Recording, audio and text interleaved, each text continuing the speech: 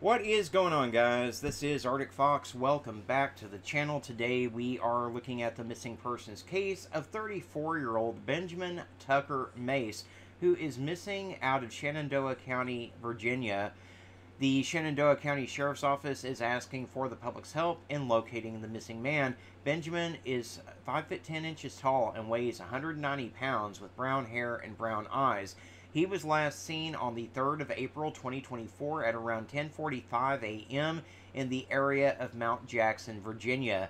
Benjamin is believed to have left in a silver 2012 Subaru Impreza with Virginia tag number VRT 4927. He may be armed, and so it is recommended that you do not approach him. He does have a surgical scar on his left ankle and was last seen wearing black Nike sneakers with a white swoosh, black shorts, and a black shirt. Anyone with information on Benjamin or his whereabouts is asked to contact the Shenandoah County Sheriff's Office at 540-459-6100. Guys, do me a favor, give the video a like. It does help more people to see Benjamin's face, and the more people that see him, the better the chances are that we can find him and we can bring him home safe.